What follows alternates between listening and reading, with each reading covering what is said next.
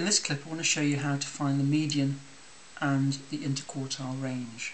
Here I have a series of numbers 2, 8, 7, 4, 0, 1, 1, 11, 2, 3 and 2. So the first thing we have to do is put them in numerical order, starting from the lowest to the highest.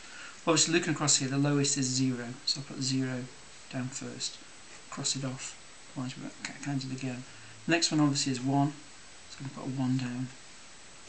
Next one again is 1, let's put the 1 down. Then we have 2, and so on. We put them into order. Here's one I prepared earlier. And we've got the numbers in order here.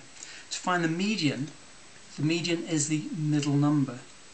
So I count the numbers 1, 2, 3, 4, 5, 6, 7, 8, 9, 10, 11. If I add 1 to 11 it gives me 12.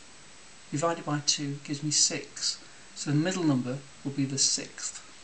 1, 2, 3, 4, 5, 6. That's the middle number. So that is the median. Now I want to find the lower quartile and the upper quartile.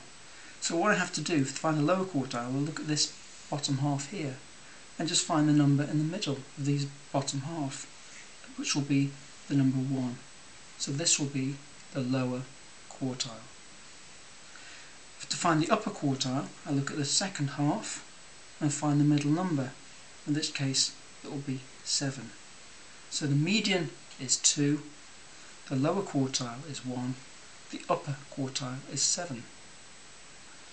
To find the interquartile range, that is this along here.